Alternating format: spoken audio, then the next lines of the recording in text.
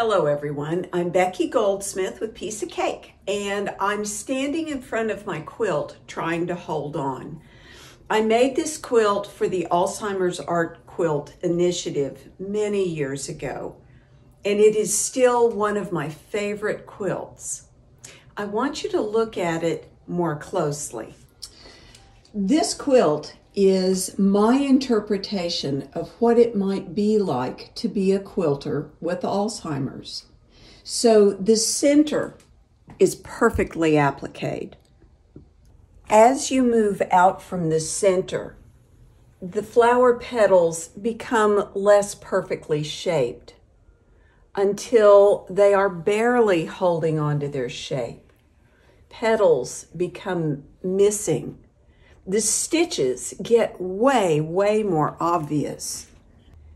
And when you look at what's going on out in the border, where things have just lost their shape entirely and stitches are all over the map, and you'll notice that the machine quilting that is perfect in the center goes way out of control in the border. When you stand in front of this quilt, it's not completely obvious what's wrong. You have to stand and look at it and interact with it to know.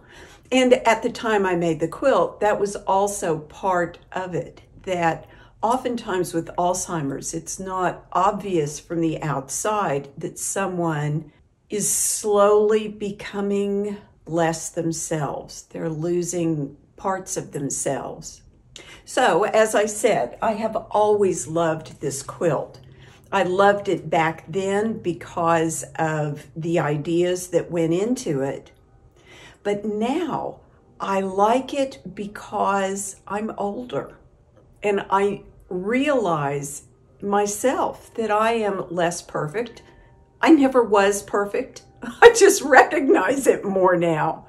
And while I can stitch perfectly, what I've come to understand too is that I really love the idea of letting go of perfection, of letting the sewn line be more expressive.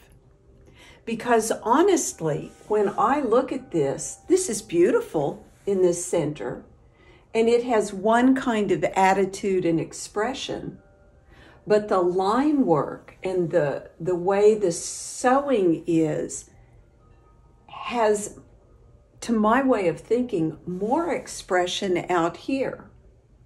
This is an idea that I have played with over the years since I made this quilt, but I am playing with it more and more these days.